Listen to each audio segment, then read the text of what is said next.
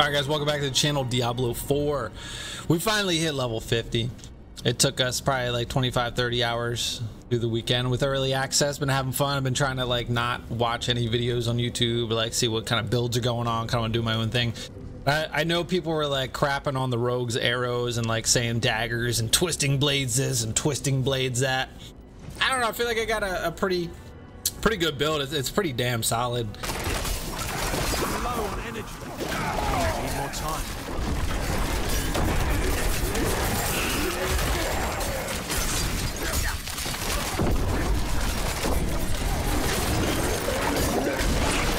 At least, God, probably level 30 to, been using it since like around 30 to 50. But look, regardless, one of my main things is the this arrow storm, which there's a dungeon you can do. You get it from Howling Warren in Skosklin. I don't remember where the hell that was. Skosklin. But basically, your marksman skills have up to a 10% chance to create an arrow storm at the enemy's location. And for whatever reason, I don't know why, when I actually put it on my weapon, it gave me like 2,300, I think it was. So look, now we have Ricochet on our Barrage. Okay, the abilities we have are Shadow Imbuement, which I feel like not enough people are using that because it's pretty damn good. Makes them vulnerable, and it does explosions, and it's good. I have Dash, Death Trap, which is our bread and butter, Poison Trap, Puncture, and Barrage. Now with Barrage here, I have Ricochet. So basically, when you strike a vulnerable enemy, your Ricochet is 100%. So once we get them vulnerable with the Shadow Imbuement, it starts spraying arrows everywhere. And then all those arrows have a chance to trigger the arrow storm, and then arrows start raining down, and you can have up to 5 active at a time. I know it's only 10%, but it procs more than you think it would.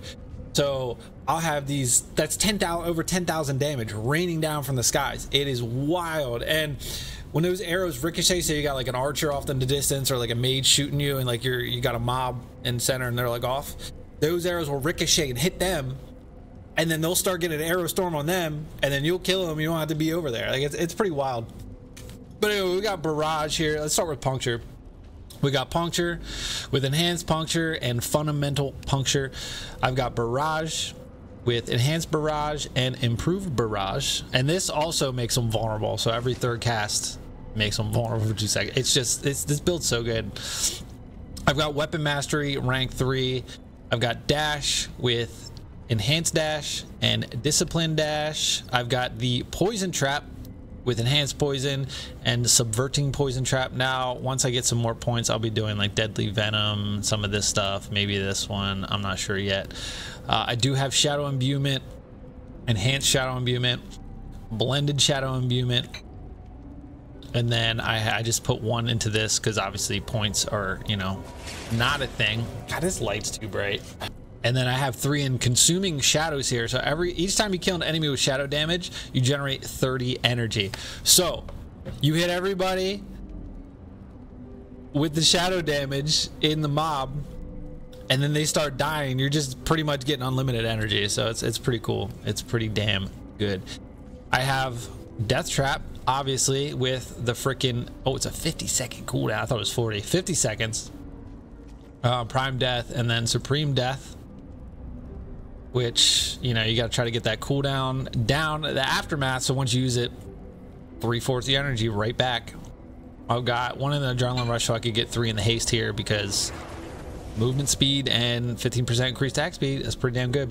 And then last but not least, Exposure, because reduce the active cooldowns of your trap skills by 20%. You kind of need that because Poison Trap and our ultimate here, Death Trap, we kind of want procking and recirculating as soon as possible, and those are some big cooldowns. So yeah, with all of that, pretty much it's pretty sick here. Now, like I said, I do have the Arrow Storm here. I don't think I have anything real crazy. I do have this, so when I activate the imbuement, I also explode with the shadow from my body when I activate it, doing damage, so that's good. I also have 4 diamonds. This is the biggest gem I can make right now. I can't upgrade anymore. I have 40 plus 44% ultimate skill damage, so that makes a big difference with our death trap. I mean, none of these, it's kind of, you get what you get at this point in the game. I do have like where I drop a smoke grenade at the end of my dash. I do have dash now stunning enemies. You know, it's a whole thing. I don't think I have anything like real crazy. This helps a lot. Damaging elite enemy grants you a barrier. It seems like you're invincible for a good amount of time. So with all that, yeah, it's a pretty solid build. So let's go wreck some monsters to show you guys exactly what's going on with it. Can we get like some decent mobs going here? Alright, here we go. Just crack everything, just completely annihilates everything, man. Time to recharge.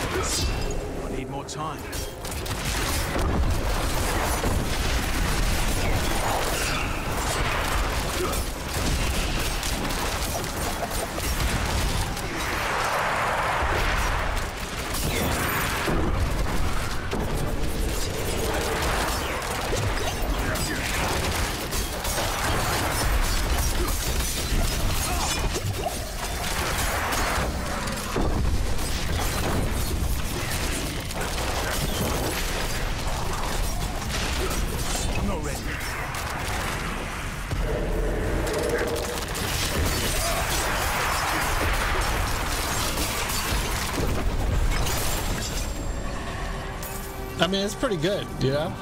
I mean, obviously it can be tweaked, but I mean, it makes quick work of anything, honestly.